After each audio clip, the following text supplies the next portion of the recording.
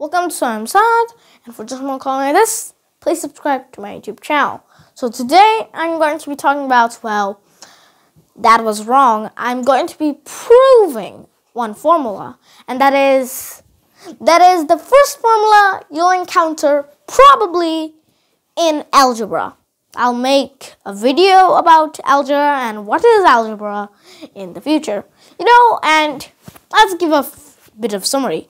That is, those A, B things that we talk about in our videos, those variables you might not even heard of the word variables, or you might not know what a variable is, even though you've heard it several times. So I'll do a video about that later in the future, sometime in the future. So today we're going to proving a plus b whole square formulas. And why did I say formulas? Because I'm going to be proving both of them. So let's start. So first we're going to be proving that a plus b whole square is equal to a square plus 2ab plus b square. So let's start. So first, let us just write the formula here.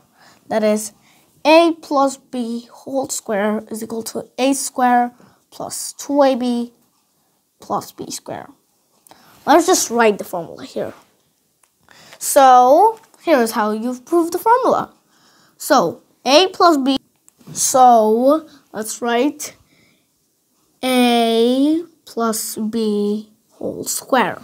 So that is a plus b whole square. Now here's how to prove it. First, as we saw in our exponent video, make sure to watch that before you watch this one, because this will involve exponents and the previous video which I did about formulas, those formulas, remembering things like a minus b whole square, a plus b whole square, a square plus b square, those formulas. Remember that video. Remember to watch that video as well. And that video also involves a lot of exponents. So as we saw in our exponent video, that a plus b whole square should be a plus. So as we saw in our exponent video, that a plus b whole square should be a plus b times a plus b. Sorry for that vibe in an educational channel. So let's start proving it. Now, as we know that thing, a plus b times a plus b, that thing, we can now prove it even further. Because, well, how should we multiply these now? You might ask. Well, we will learn that in a future video, but for now, let me just present you the answer. And that is a square plus ab plus b square. So this is the answer. So, and now I think that we could do it easily. And why did you think that? Because this, a square, nothing special about that. But this is the thing that's special. Plus ab plus ab.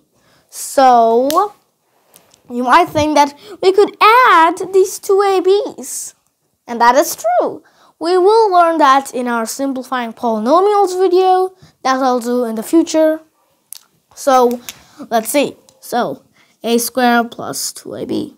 You might not know what polynomials are, but I'll explain that in a future video. So a square plus 2ab plus b square. And look, we have the exact formula. We proved that a plus b whole square is equal to a square plus 2ab plus b square. So now, what about the other formula proof? You might ask that a plus b whole square is equal to a minus b whole square plus 2ab. You might ask, well, not plus 2ab, plus 4ab, that's what I meant.